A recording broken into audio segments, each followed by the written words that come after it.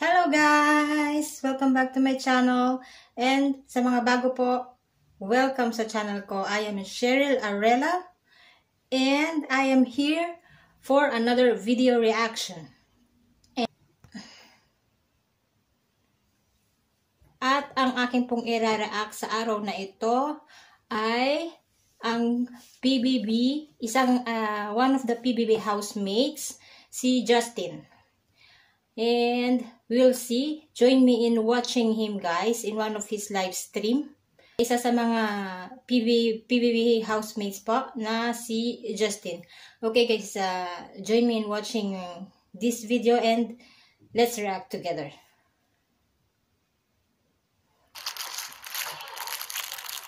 There you go. Here's Justin. Wala, naghihikab ko, uy. Matulog ka kaya naman. Nandito. Sis. Oh my God, it's my dad. I never saw this picture, but okay. Inglesero siya, guys, ha? Imported ba siya? Ay, pakunood nga natin ulit. Actually, first time ko siyang makita. I never saw this. Wait, I my never laptop. saw this. Wait. Oh my God. Wait. Kuya, wait. Justin? I'm a violation ako, Chena. Perfect. Okay, here's my dad. I never saw this picture. I think he looks more of my brother. Okay, so about my dad, I'm gonna tell about my family first. So like we're... Wait, guys, hindi naman pala siya imported. Kasi mukhang local naman pala siya. Okay. 3 siblings. My kuya's 24. He's an engineer. 22. Me. My sister is 16. So like my mom and dad separated back in 2009. I was grade 5 at the time. Pero when I was younger, when they were still together, ano naman like hearing your stories, my dad kasi is not showy. Like actually the Dizons, like my father's side. Parang whenever someone's like gonna say, parang, oh my God, I love you, or like, I care about you, or like, I miss you, they're gonna be like, so like we don't do that here. But like my family is filled with love. It's something na I knew from the very... Filled with love. Sister. Filled with love. Eh, ba't sila naghiwalay ng daddy mo at ng mommy mo, ha? Hello?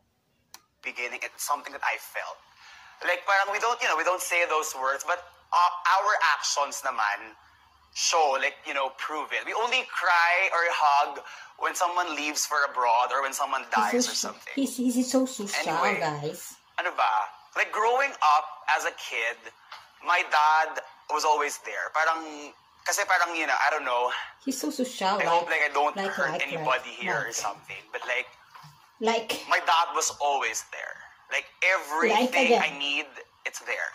Some of you experience hunger when you were younger and all that. Huh? I never felt it. Like, some of you feel hunger when you are young. Iwan ko sa'yo. Meron before na down din, like, the business and all. But, like, he always made sure that we're fine. Like, all the time. Tapos in school... Dad, I need this. I need this for my project. I need construction paper. I need Oslo paper. I need bond paper. I need this. I need that.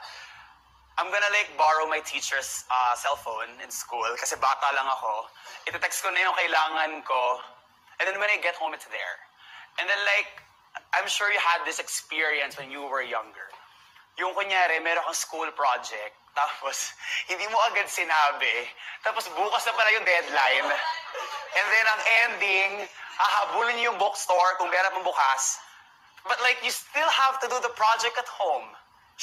Yes, with that, I agree to you. Nangyari sa akin yan.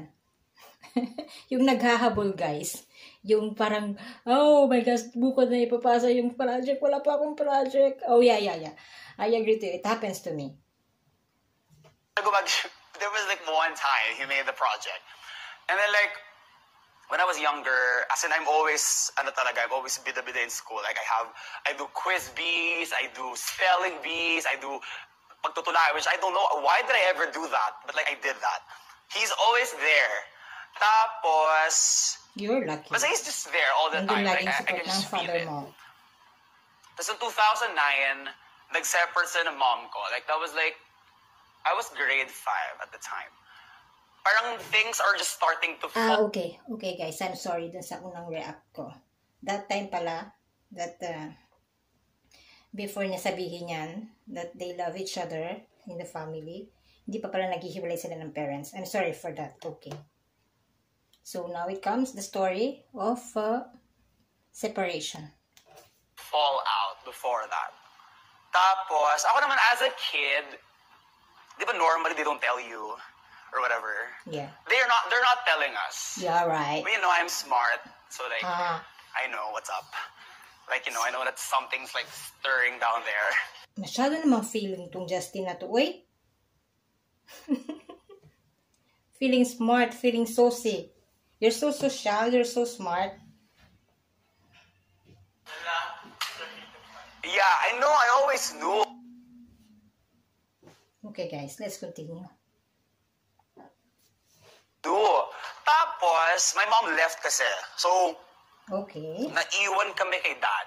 Kasi diba normally the setup is, kapag nahiwalay yung parents, the kids go to the mom. But it's a different setup for us because it was my mom who wanted out.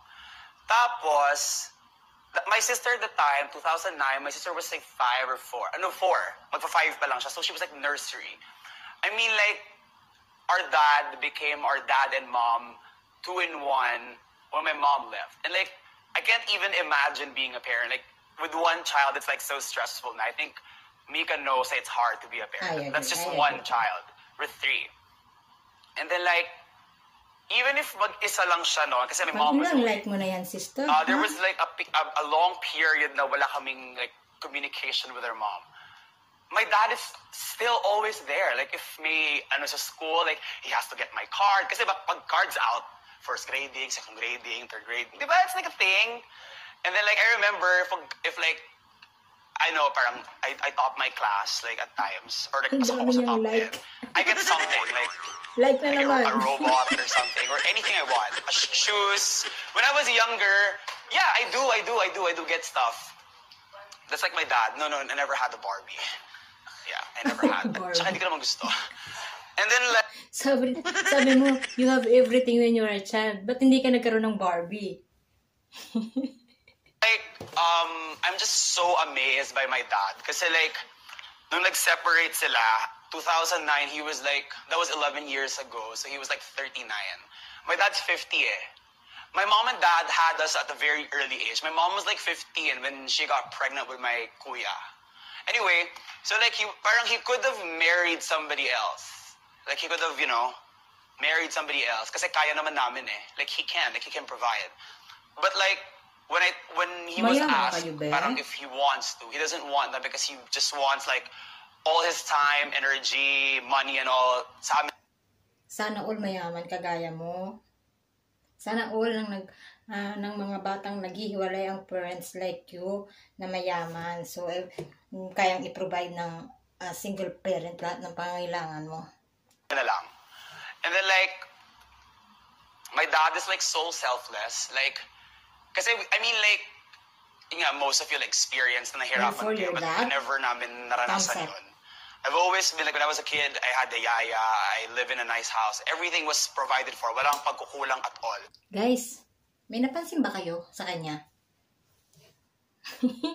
Parang wala siyang hangin, ano? Ay, wala siyang hangin. Parang, puro hangin. Parang, in short, parang ang yabang nito. Tawag dito, the 3 of us, he was on his own, he was able to send us to good schools. Kuya ko nakatapos ako. My sister is in grade 10. And then like, he's still always there. Tapos, I remember nung high school ako, when I was in high school, dun ako nag-student council. So mas naging bida-bida ako nung high school. So I was like, student council from 1st year to 4th year. And I was like, Dad, I'm gonna run for like student council president. He's like, sigurado ka ba, kaya mo? I'm like, Yeah, I'll watch this video again and I'll count how you said, like, how many times you parang mentioned like. sabihin mo kung ano kailangan mo and then let me know. Like, if you need anything, kung may kailangan ka sa akin, sabihin mo sa akin. And then, like, I had competitions before. Like, I remember I had a competition in Tarlac, which is like parang mga 1 hour plus drive. On my next video, guys, sa PBB reaction ko, I'll watch this again and I'll tell you how many times he said like. Sa akin, sabihin mo sa akin. And then, like, I had competitions before. Like, I remember I had a competition in Tarlac, which is like parang mga 1 hour plus drive away from us. It's a regional competition for my science project. Wow. Tapos, nangyari, kasi I was representing Pampanga, naiwan ako ng bus kasi I woke up late. Dinrive niya ako, like going. And then, like, I had a competition in Pasay. Parang, like, you know, oh, what was it? I'm like, oh, I'm gonna be like this, that. And he's like, sige, salihan mo.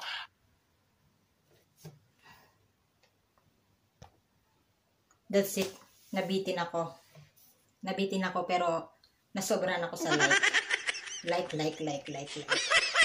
Anyways, and what, guys, my reaction to this video, yung live stream niya, sa kanyang kwento.